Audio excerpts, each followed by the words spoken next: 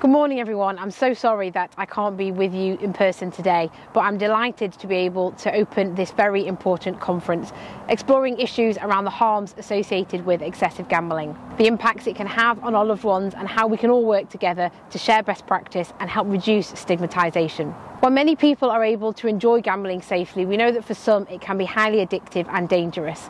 We know that debt can spiral. Coupled with a cost of living crisis, we know that can have a serious effect on people's mental health, their relationships, and in some cases can be a pathway to somebody wrongly turning to crime as an answer to their problems. By attending this conference today, you are each helping to raise awareness of the harm that gambling can cause. This is so crucial if we are to protect people and prevent problems from escalating. Gambling-related harms are a significant public health issue in the UK, but even more so here in our region, where we are above the national average, costing the Liverpool City region more than £28 million each year. And as technology evolves, so too does the gambling industry, increasing the risks to individuals.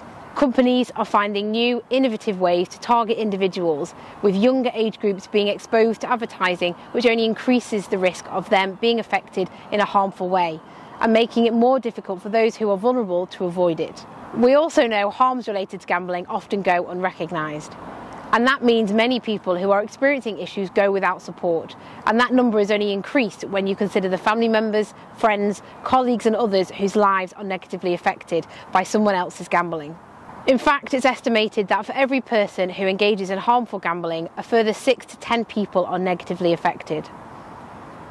That's why today is so vital, to find new and better ways of working so that we can better understand with compassion the issue and offer help to those who may be feeling helpless. Critical to this is taking a whole family approach, which puts the emphasis on the importance of screening, treatment and recovery at the earliest opportunity, reducing harm while also protecting future generations from harm. We're not starting from scratch, there's already lots of positive work being delivered. Through our violence reduction partnership, working in collaboration with Merseyside Police, we are committed to finding new ways to prevent harmful behaviours, identify underlying issues through early intervention and offer greater access to education and treatment for those seeking support. In 2023, in the lead up to the Grand National Festival at Aintree, we ran a public health related campaign promoting the support available through the services provided by BCT. And last September, we worked with Beacon to hold a seminar for more than 150 delegates from different agencies and sectors, all coming together to explore the impacts that gambling-related harms are having on our young people. The VRP have also commissioned Liverpool John Moores University to explore the correlation between gambling-related harms and domestic abuse, which you'll hear more about today. And the specialist Bet You Can Help programme is now being delivered right across the workforce in Merseyside Police and is part of the induction for all custody suite staff and detention officers. These are just some of the examples of the work that we are doing to better understand and support those affected by the harms excessive gambling can have.